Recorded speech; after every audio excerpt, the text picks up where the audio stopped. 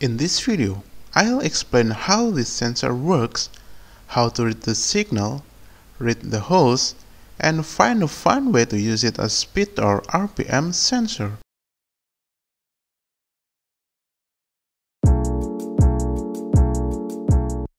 Welcome back to Milliohm with only one L YouTube channel. Before we start, we should understand how this sensor works. This sensor uses an infrared LED on one side and there is a photo sensor on another side. So when there is no obstacle between these sides, the infrared light reaches the photo sensor and gives the signal to the circuit. And this module will output 5V or high state. But the opposite, if there is an obstacle between these sides, the photosensor will not detect light and no signal given to the circuit, so the output of this module will be low. So the conclusion is, if there is obstacle, it will output high, and if there isn't, it will output low. With this conclusion, we can easily read the signal with an Arduino.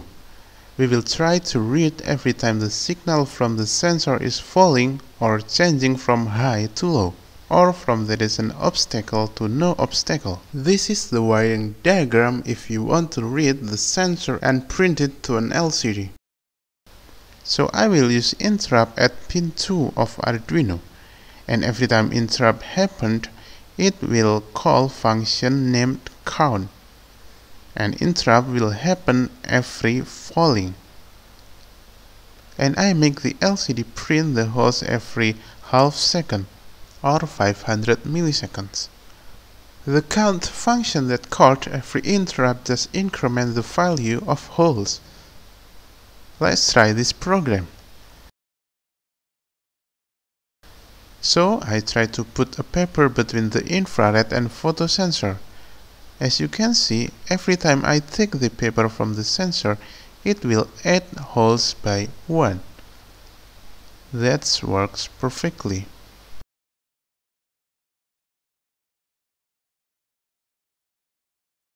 So how do we measure speed with this sensor?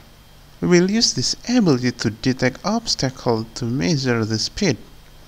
We will need something like a disc and give it some holes.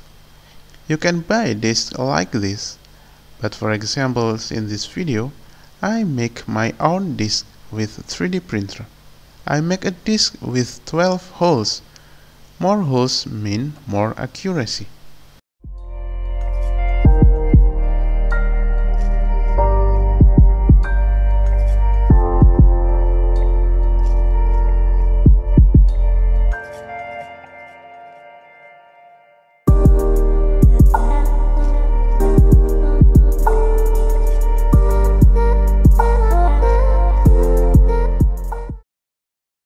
I put the disc on the mother shaft, turn it on and let the Arduino count the holes.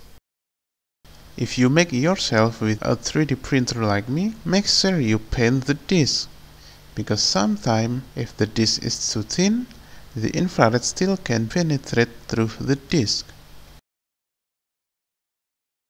Okay, the next question is, how do you determine if the disc has already turned one time? Every one turn, the sensor will detect 12 holes, right? To count how much turn or rotation, we can just divide the number of holes by 12. Here's the implementation on the code. Dividing holes by 12, and then also print the turns value to the LCD. Don't worry, you can always copy the code from the link in the description below. Now, as we can see, the turns or rotation value is incrementing.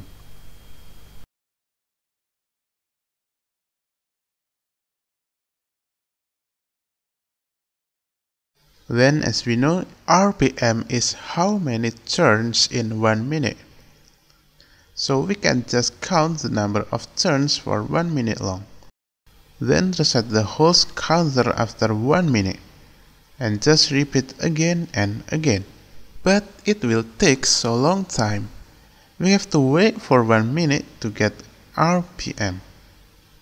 So, to count faster, we can use the sampling method. For example, if I want to count only for 6 seconds, it needs to multiply by 10.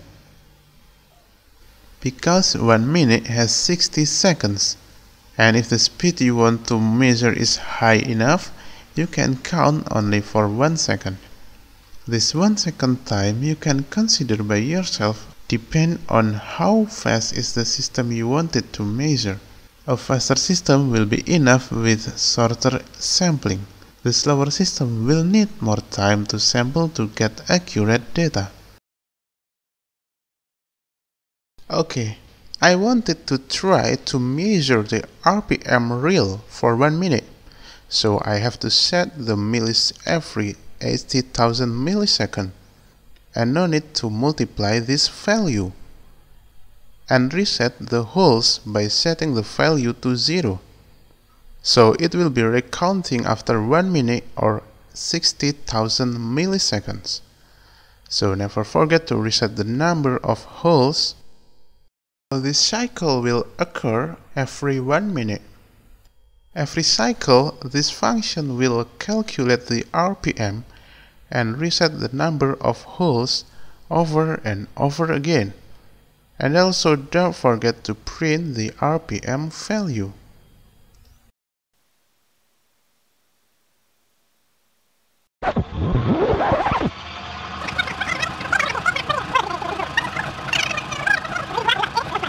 One eternity later. This is the result. The RPM counted about 1200. But this is very not useful since we have to wait for 1 minute to get the RPM. Now let's have an experiment with the sampling method. I'll count the Hz only for 1 second. So I set the cycle only for 1000 milliseconds. Then we need to multiply the value by 60. With 1 second cycle, the result is about the same. RPM is read about 1200, and the refresh time is way faster. So that's it. This is the end of this video. If you find this video is useful, don't forget to share and subscribe, because more videos are coming. Thank you.